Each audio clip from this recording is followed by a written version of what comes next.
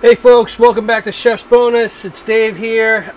We are taking you on Tales of the Tailgate, doing different types of foods for football season that is back in action. So a few years ago I took my employees to a Patriots game, and my sous chef Eddie Koo shows up with lamb skewers, and we were like, who shows up to a tailgate with lamb skewers?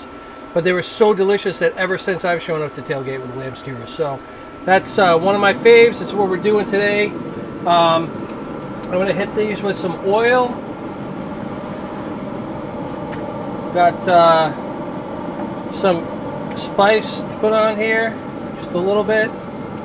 Nothing crazy. I usually just do salt and pepper, but switching it up a little bit.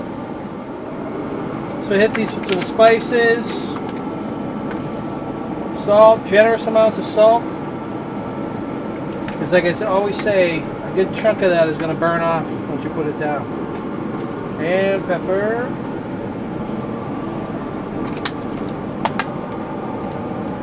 And this is running at 350. Just going to put it right on top of these grates on the hottest parts of the Woodcreek. I want it to sear,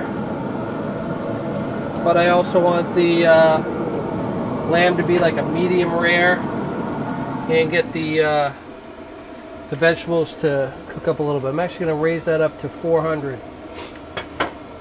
I'll drop somewhere between 375 and 400. It'll get a really nice cook on the outside, and everything will be nice and soft in the middle. So that's it. I keep it simple. It's the way Eddie does it. So that's the way we're going to do it. Wow, look at that.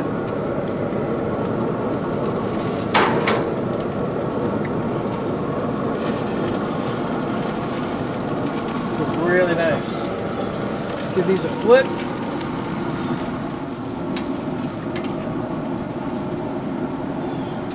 Nice. Want those to get a little smoky, a little more crisp, and we'll be good to go.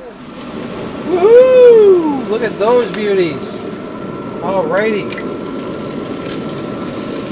Alright. Look at that. Oh man. That's exactly what I want. A little bit of char. Caramelization. Salt. Seasoning. Smoke. Just charred them on a really high temp. So we hit that up to 400. Got these nice char on here. Want the vegetables to be nice soft in the middle, and the lamb to be mid-rare.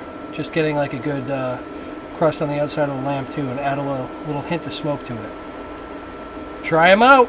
Let me know what you think. Would love for you to subscribe. I appreciate you watching, and I'll keep the videos coming.